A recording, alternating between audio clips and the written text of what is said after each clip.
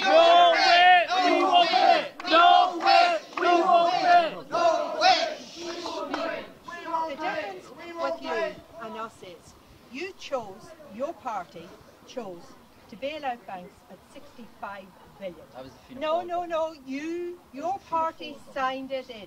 You agreed with them. Hold on a minute. Excuse me, we let you talk, let her talk. You don't mind. The first bank bailout was for 18 months, and Fine Gael signed up for that.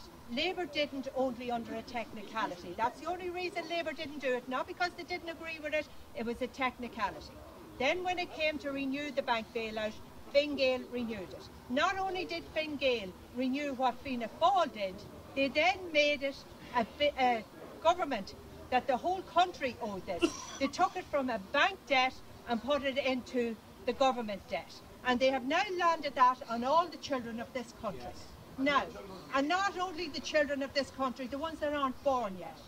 Now, the other thing is, that was the choice you made. What you're not telling these people today is that every year you borrow in our name 8 billion just to pay the interest on this debt.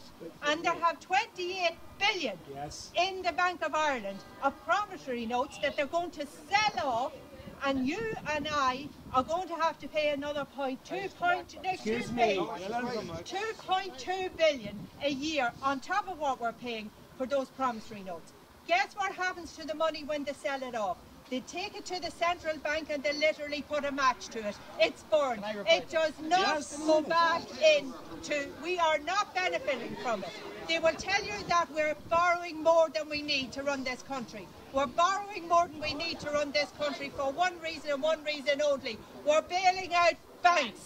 That's what we're doing. We're bailing out Dennis O'Brien by 300 million. He got written off by this man's party, by NAMA. And then they're working with Dennis O'Brien, who is a corrupt, non-taxpayer in this country, and Enda thinks it's all right to give a man who fiddles his taxes a job 500 million.